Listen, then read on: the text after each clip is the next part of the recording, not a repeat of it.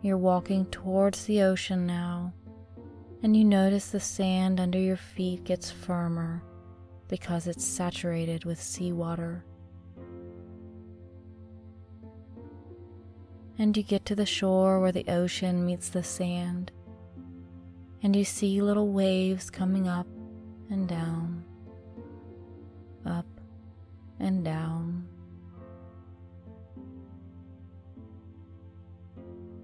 As the waves come and go, you see some things in the sand like shells, pieces of seaweed, your own footprints, and you see a little piece of driftwood that's the perfect size for writing in the sand with.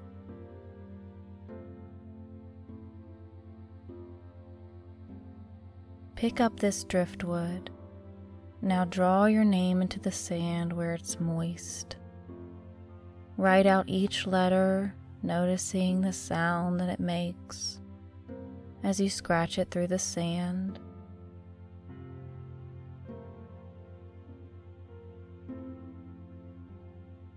Good. Now step back and look at your name. As you see your beautiful name, you notice a little wave coming closer. This wave catches part of your name and washes it away as it goes back out into the ocean. And then another wave comes and washes your name away even more. And another comes and washes it away, and another, until all you can see is ripples in the sand where your name used to be. That's good. Now continue walking along your beach, noticing the surroundings. What kind of sounds do you hear? Can you hear seabirds flying over?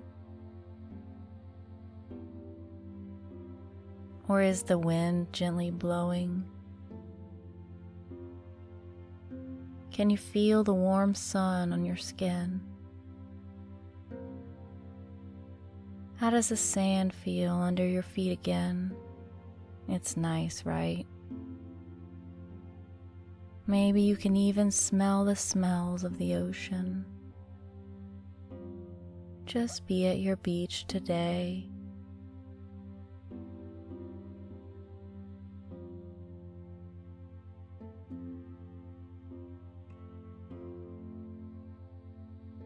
Now, as you've walked, you've learned a lot about how beautiful this beach is, and you're ready for a little rest. So find a comfortable place to sit, wherever you like on the beach. A chair could be waiting for you, just the kind you like. So go ahead and take a seat. Take a seat and look out into the ocean. Watch the horizon and how the ocean meets the sky. This is the most beautiful scene you've ever witnessed.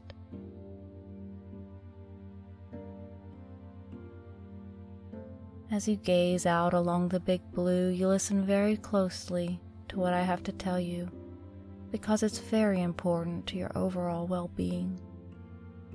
We all deserve to be financially abundant. You want to be financially independent by doing exactly what you want. All you have to do is change your beliefs about money.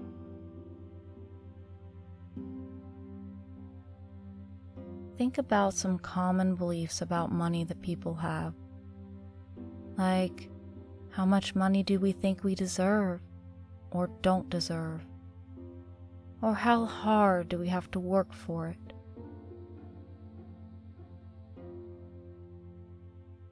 It's true that we have to put in action towards our goals, and if those actions are backed by excitement and happiness, then achieving our goals does not have to be hard at all.